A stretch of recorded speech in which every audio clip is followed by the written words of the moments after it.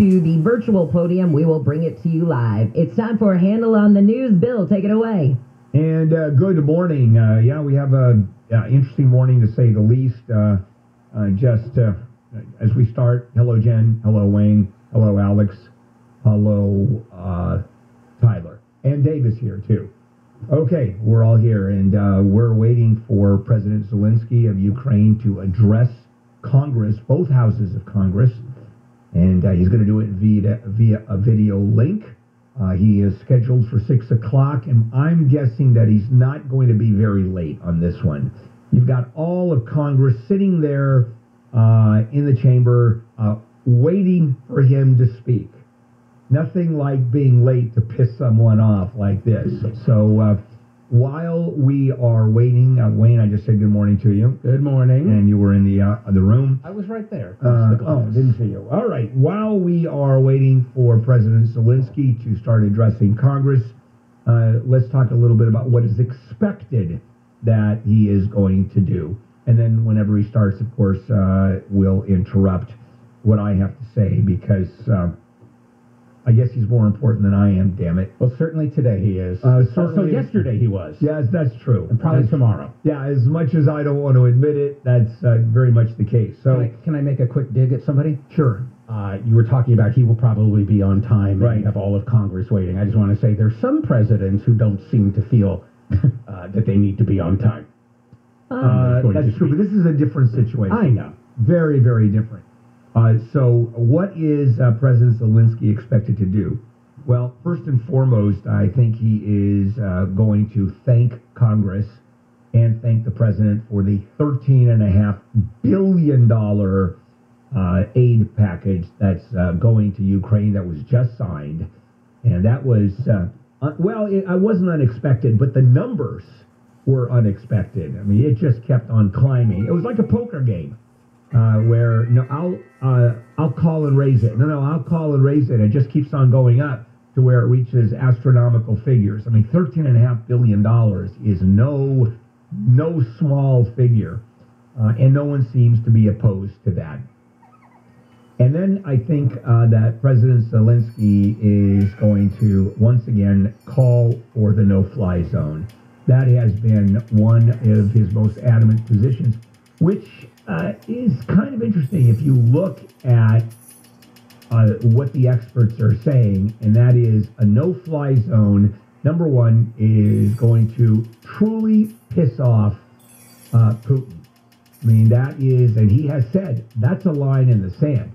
I mean, you cross that, we're at war with any country enforcing a no-fly zone, because that means if the Russian aircraft go into Ukraine airspace, then the countries that are enforcing that no-fly zone have to shoot down Russian aircraft. So there's no choice. And so this is why the entire world is pulling back and going, no, we're not going to touch that. That's not going to happen, to the chagrin of President Zelensky. The other reason is that it's not going to do all that much. Ukraine has very sophisticated anti-aircraft weaponry supplied by NATO countries and the European Union across the board. And they're doing a rather good job of hitting those aircraft. And as I said yesterday, and as we know, it's not the aircraft that are doing the damage. It's not the tanks that are doing the damage, because Ukrainians have tons of anti-tank weaponry. Those Stinger missiles that you see carried on the shoulders of Ukrainian Ukrainian soldiers, and then you have the Javelin handheld or on the shoulder held missiles that just wipe out tanks, wipe out airplanes that they get anywhere near, and they're very sophisticated. So it's not like aircraft can swing around and evade those. Those are pretty good. And then the big one is the artillery. And a no-fly zone does nothing about artillery. And that is the weapon of choice that's being used to do the ultimate damage, the major damage that's going on. So I think other than the no-fly zone, I don't think much is going to happen. Is he going to ask for troops? Well, that's never going to happen. Is he going to ask for additional sanctions? Probably. There have been 4 rounds of sanctions so far, and they're just keeping. Here we go. Okay, here we go with President Zelensky. Stand by and let's listen in. This is, I believe, Nancy Pelosi about to introduce the Ukrainian president. And all of Congress standing for this and cheering. Zelensky's got his hand over his heart, kind of saying, thank you, thank you.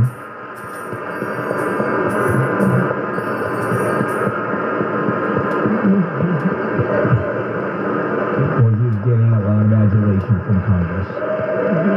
The applause, the cheering. It's one of the few times you see Congress agree.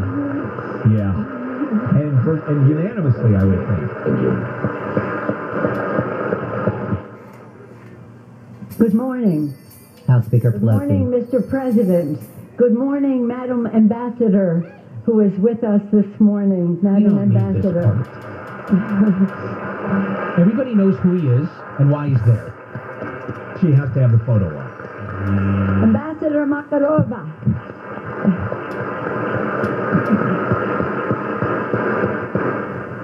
Mr. President, it is my honor to present to you the Congress of the United States, which has great respect and admiration and appreciation for your courageous leadership.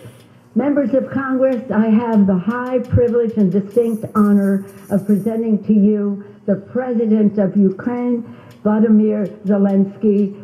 Slava Ukraina! Slava Ukraina!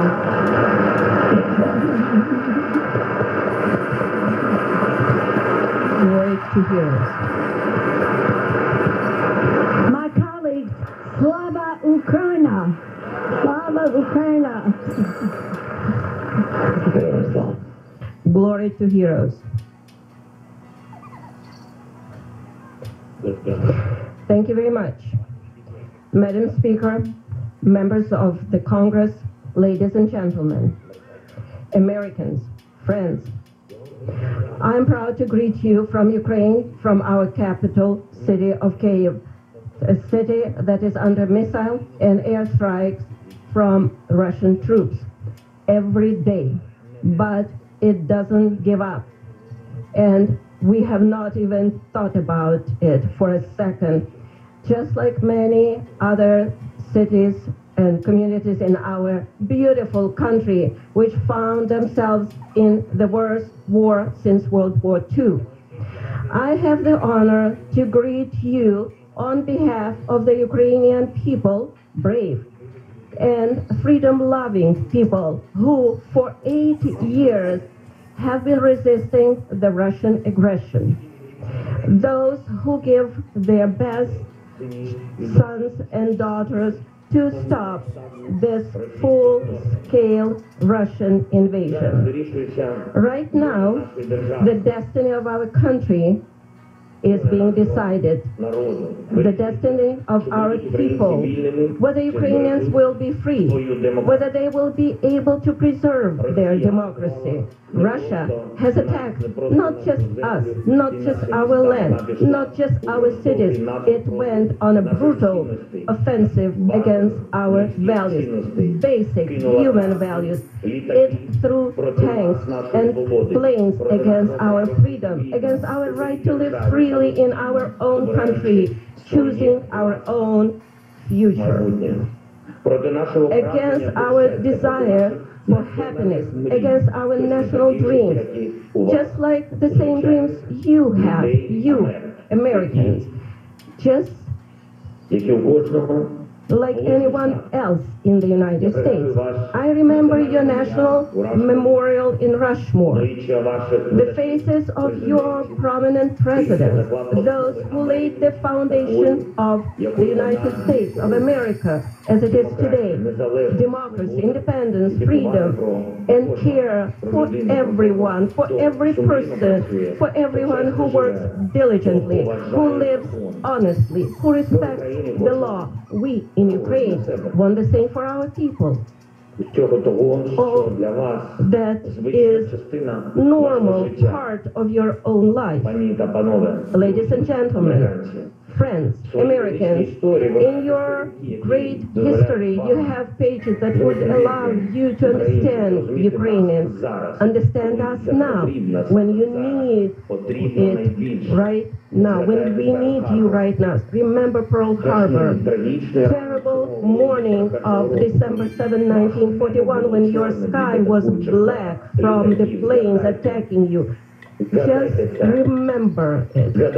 Remember September the 11th, a terrible day in 2001 when evil tried to turn your cities, independent territories, in battlefields, when innocent people were attacked from air. Yes. Just like no one else expected it. You could not stop it. Our country experiences the same every day. Right now, at this moment, every night, for 3 weeks now, various Ukrainian cities, Odessa and Kharkiv, Chernihiv and Sumy, Zhytomyr and Lviv, Mariupol and Dnipro, Russia has turned the Ukrainian sky into a source of death for thousands of people. Russian troops have already fired nearly 1,000 missiles at Ukraine, countless bombs. They use drones to kill us with precision. This is a terror that Europe has not seen for 80 years, and we are asking for a reply, for an answer to this terror from the whole world. Is this a lot to ask for? To create a no-fly zone over Ukraine to save people. Is this too much to ask? Humanitarian no-fly zone, something that that Russia would not be able to terrorize our free cities. If this is too much to ask, we offer an alternative. You know what kind of defense systems we need, S-300 and other similar systems. You know how much depends on the battlefield, on the ability to use aircraft, powerful, strong air aviation to protect our people, our freedom, our land, aircraft that can help Ukraine, help Europe. And you know that they exist and you have them, but they are on earth, not in Ukraine, in the Ukrainian sky. They do not defend our people. I have a dream. These words are known to each of you. Today I can say, I have a need. I need to protect our sky. I need your decision, your help, which means exactly the same you feel when you hear the words, I have a dream. Ladies and gentlemen, friends, Ukraine is grateful to the United States for its overwhelming support, for everything that your government and your people have done for us, for weapons and ammunition, for training, for finances, for leadership in the free world, which helps us to pressure the aggressor economically. I'm grateful to President Biden for his personal involvement, for his sincere commitment to the defense of Ukraine and democracy all over the world. I am grateful to you for the resolution which recognizes all those who commit crimes against Ukraine, against the Ukrainian people as war criminals. However, now, it is true, in the darkest time for our country, for the whole Europe, I call on you to do more. New packages of sanctions are needed constantly, every week, until the Russian military machine stops. Restrictions are needed for everyone on whom this unjust regime is based. We propose that the United States sanctions all politicians in the Russian Federation who remain in their offices and do not cut ties with those who are responsible for the aggression against Ukraine, from State Duma's members to the last official who has lack of morale to break the state terror. All American companies must leave Russia from their market, leave their market immediately, because it is flooded with our blood.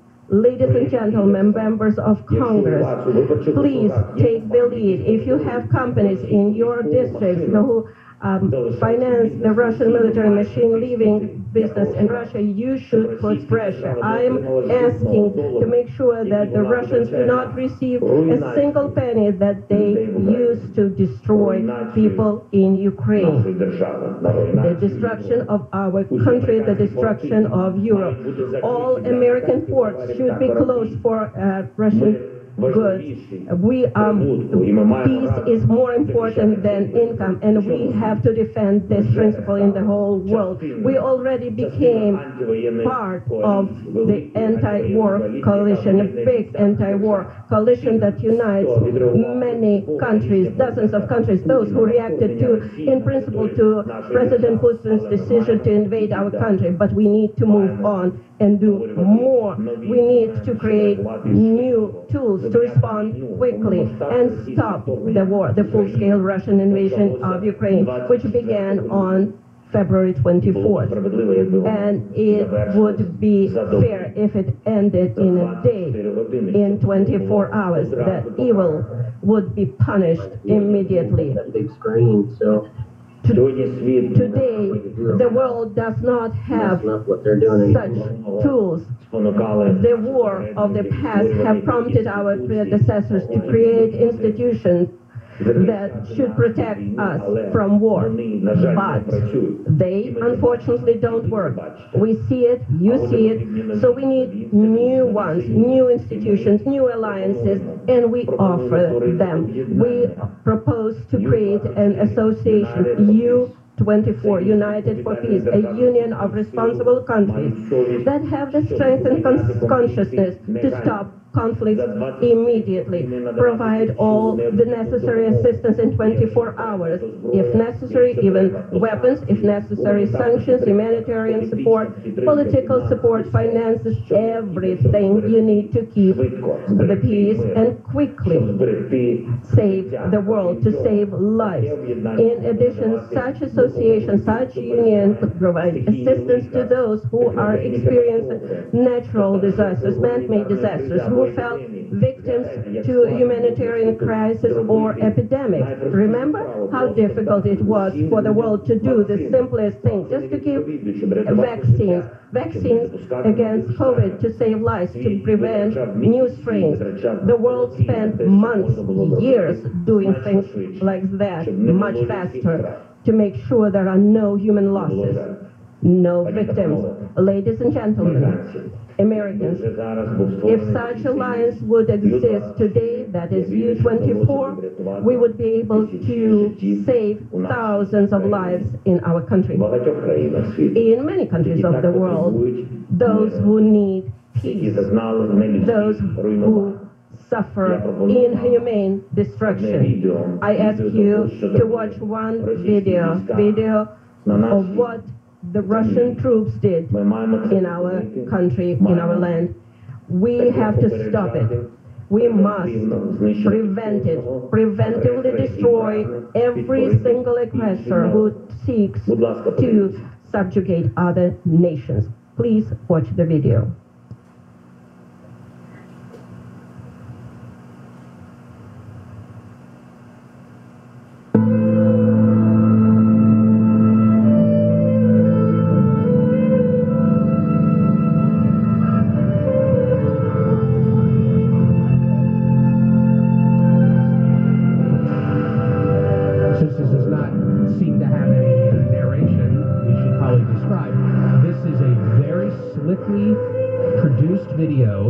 Started with and was alternating now shots of happiness, people in Ukraine, kids running through parks, parents holding their children, intercut with shots of buildings being blown up, etc. Yeah. Now it says this is a murder.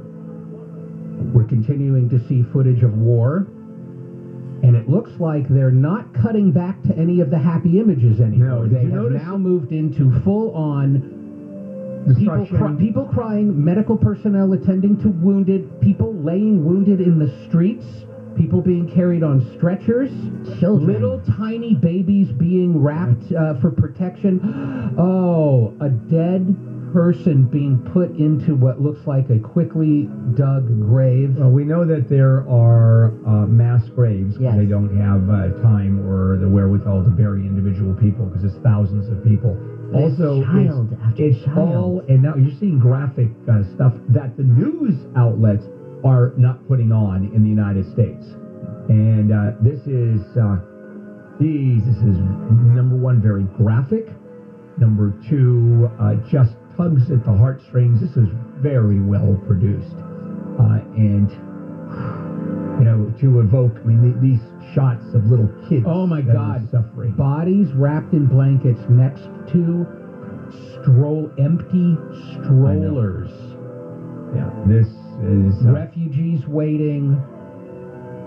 Just some of It's the same image, kinds of images over and over. It's alternating between a lot of images of wounded children and sad children. And buildings being destroyed, injured, and people being put into makeshift graves. Yeah. Now it says, close the sky over Ukraine. Yeah, I'm going to talk a little bit about that. Why Zelensky has made such a huge deal about this. Now he's back on. And in the end, to sum it up, today it's not enough to be the leader of the nation.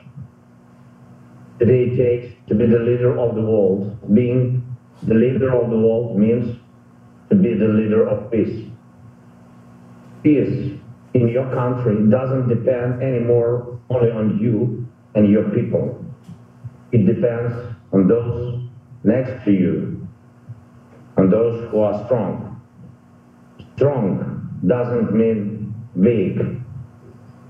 Strong is brave and ready to fight for the life of his citizens and citizens of the world, for human rights, for freedom, for the right to live decently and to die when your time comes, and not when it's wanted by someone else, by your neighbor.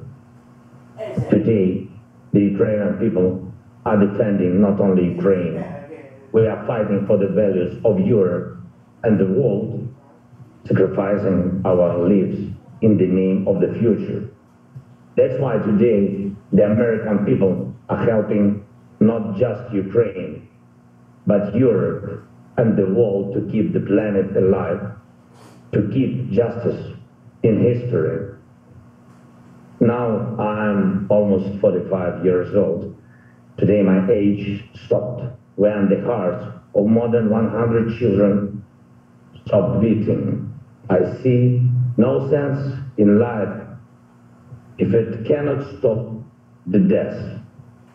And this is my main mission as the leader of my people, great Ukrainians. And as the leader of my nation, I am addressing the President Biden. You are the leader of the nation, of your great nation. I wish you to be the leader of the world. Being the leader of the world means to be the leader of peace. Thank you. Slava Ukraini. Great. Glory to Ukraine. Another standing ovation, of course, with the applause, and that was a fascinating speech. It was, and we're going to talk about it. Wayne is joining me, and of course Jennifer is here, and it's just a few things that came to mind immediately. One of them was just what we just saw. He's speaking in Ukrainian. Right up to this video, which was extraordinarily done. I mean, this is about as professional and slick and tugging at your heartstrings, and just it's hard to watch that because these are graphic shots of kids who have died that were in the hospital with these horrific wounds. Happy kids, because this is the way Ukraine was and should be.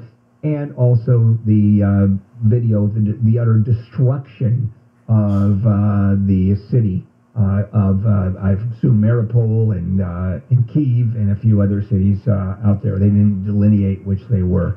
And he spoke Ukrainian, the video, and then he went into English, which I thought was fascinating. The other thing I want to point out, this is what we knew. He was going to continue calling for the no-fly zone. Did you notice he didn't talk about tanks or artillery? And military experts are saying that's the stuff that really works. So why would he push the no-fly zone, and say it's the airplanes that are killing us? It's that aircraft. Some missiles are launched, but nothing like the artillery. He wants a confrontation between the West and Russia. It is that simple. There is no chance that troops from NATO will ever go into Ukraine.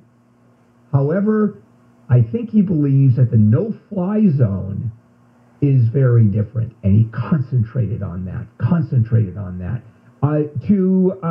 Actually, as military experts, it says it's not that big a deal. I found that fascinating. And there's no other reason other than let's do a confrontation.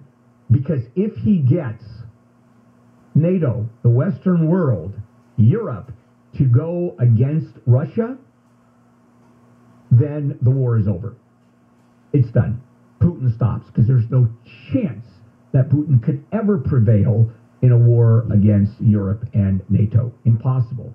However, what if he unleashes the bomb? And that's the fear. Okay, well, this is, I was waiting, because yes, is there any way he could prevail? I agree with you. I'm glad I'm not hearing you say Putin would never try. Oh, I think he would, to stay in power. Later on, I have a story about is Putin close to being overturned? Will there be a coup? Probably not, and I'll get into it, but it's as close as it's ever come right now. And that's one of the reasons, the economic sanctions. And of course, Zelensky called for more and more and more sanctions across the board. Punitive, prohibitive sanctions that just shuts down the economy. Look what's happening in Russia, or look what's not happening in Russia. The stock market has not opened since the first day of the invasion. And why would that happen? Because Putin can actually do a reasonable job of convincing Russians that the sanctions aren't as serious as they are. How many people are really affected are a given number of people, but it's not all of Russia.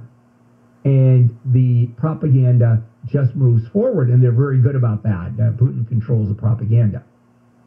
If the stock market opens, and it will tank, it will collapse, there's no way to explain that. There's no way to convince Russia that it is not happening.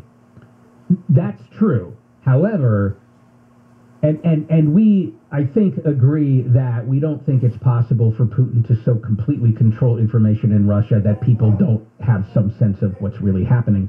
But the government messaging over there is a completely different narrative, which is the Ukrainian people have been engaging in a genocide against Russians, and what we are doing is defending Russians against that Nazi-level aggression on the part of the Ukrainians.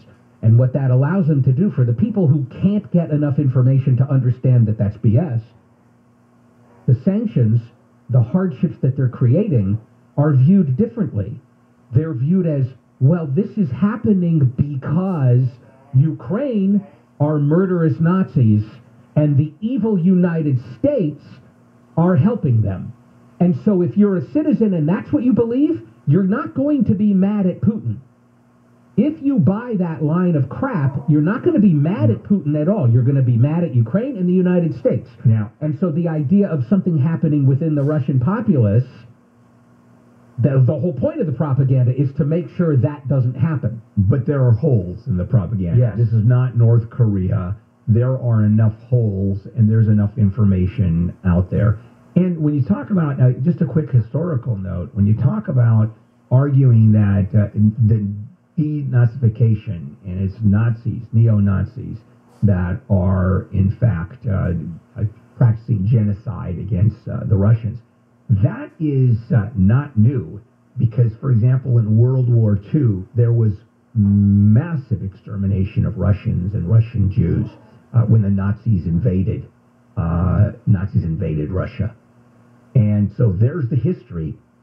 Look at what the Nazis did to us before. Millions and millions of Russians died during the war. I mean, the brutality of Russian troops moving in, or Nazi troops, keep in mind the Germans made it to within 17 miles of Moscow.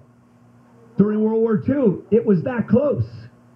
And so that rings, that resonates. Look at the Nazis. Look what happened before. And we have to save our people. I think your point is absolutely on point, Wayne, about that. So the propaganda is, they know what they're doing. Propaganda today. But look at what Zelensky just did. That's what I want to talk about, because I think that what he did to humanize this and to make Americans realize what it feels like to be in his country. We can see that horrific video. It pulls at our heartstrings. But when you start telling us, imagine having 9/11 every single day. All of us can go back to that day and remember the horror that we felt, the uncertainty, how scared we were to be attacked by somebody else. And I thought that that was a really good move on him to say, I have a dream, to cite Pearl Harbor. All of those references. Mount Rushmore he got in there. It was across the board in terms of references. And if I remember correctly, because we are watching this and there was so much going on in the video, was there one scene, and tell me if I'm wrong on that one, where a kid is running across the park with an American flag? Did I see that correcally? I couldn't tell. I couldn't tell that it was an American flag. I thought it was definitely a kid running through a park holding a flag. Yeah, and I thought it was. And maybe I missed that because I put my glasses down for a moment. But when you look at this, and that was the astounding part, everything else was pretty much expected. Certainly the call for sanctions. Certainly we knew the call for the no-fly zone, because that's been going on since the beginning of the war. I mean, that's something that they wanted to do. And my take on it is he wants a war between Russia and between the European community and NATO. Because, any attack on NATO is an attack on all members of NATO, which means the U.S. and means virtually every country. And when you look at a map of Ukraine, there are only 2, maybe 3 countries that are not members of NATO that are on the border of Ukraine. All the other countries that border Ukraine are members of NATO.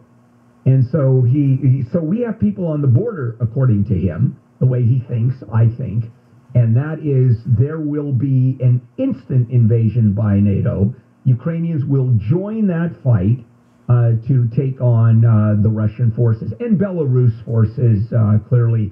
I can't think of anybody else that would get involved in that war. So it would be those 2 countries, and Belarus is a puppet government of Russia. I have to tell you, that's no surprises except the propaganda value, and not in a negative way, just a brilliant way of addressing Congress. Well, it's hard when I think a lot of us have become jaded when we watch war coverage. We see this footage. That video was horrific, but it's not your child. It's not your mother. It's not your father, that kind of thing. What he did, though, was humanize it as an American and brought it back home. And to make you feel, hey, remember how you felt on 9/11? Remember how you felt when Pearl Harbor happened? And he invokes those feelings, which a lot of us may not have had up until now. But when you bring it back home like that, and it's basically, hey, remember when that happened to you? It's happening to us on a daily basis. That's poignant. That's powerful. And he also, and again to your point, I want to extend it a little bit. He refers historically to when the United States was the leader of the free world. Yeah. It was the United States that controlled the Western world, and it was. After World War II, for example, The U.S. owned literally most of the world except for Russia and those countries that join Russia in their sphere of influence. And he invokes that and asks, please go back to that point. Please do this. You're doing it not on behalf of Ukrainians, not on behalf of Russia, of Europe, not on behalf of America, but on behalf of the entire world. It's your responsibility, America. Please do that. Almost arguing that if you don't, it's an utter failure on the part of what's going on right now with the United States not going to the extent that it is, and Europe not going to the extent. Do you want to take just a second, Kevin McCarthy? This is lawmakers reacting to Zelensky's address. Yes. The entire time, President Biden always said it would be the sanctions afterwards. And then when the sanctions came, he said it'd take months to work. The Ukrainian people cannot wait months. The world cannot wait months if we sit by and watch innocent people being murdered. With that, let me turn it over to our whip. Thank you. This is Steve President Zelensky.